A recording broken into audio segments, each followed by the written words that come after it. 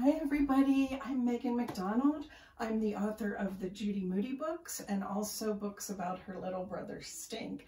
And today I'm going to tell you some a sneaky science fact. In the very first book, Stink is the shortest kid in his second grade class, and he really wants to grow. So every morning he asks Judy to measure him, and every morning she measures him with her Women of Science ruler.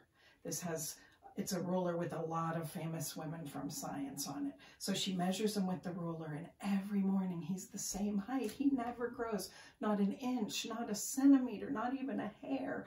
He's so disappointed because he really wants to grow. So one day, instead of waiting till the next morning, Stink happens to ask Judy to measure him at night. So she gets out the Women of Science ruler. She measures him at night, and then she has to tell Stink some very bad news. Not only has he not gotten any taller, he actually shrunk a little bit during the day. He's the incredible shrinking kid. Now, this sounds like I made it up in my imagination, but this is a true fact of science. You are a shrinking kid. I am shrinking right now. We are all shrinking during the day because of a thing called gravity, which is a force that pulls us down during the day towards the center of the earth.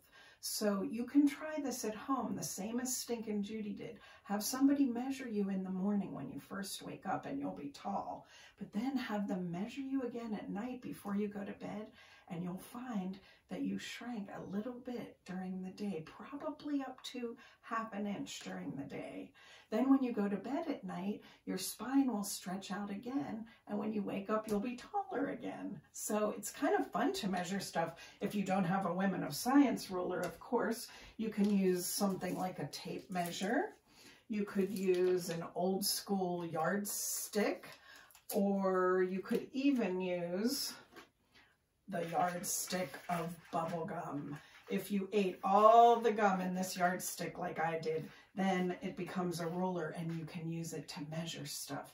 What other things can you think of that you could measure? You could measure your cat's tail. You could measure your ear. You could measure the world's biggest jawbreaker. See if you could figure out how to measure that. Just have fun with measuring. Have fun with science. Stink would want you to. Okay, everybody, it was good visiting with you today. Be well, everybody. Bye for now.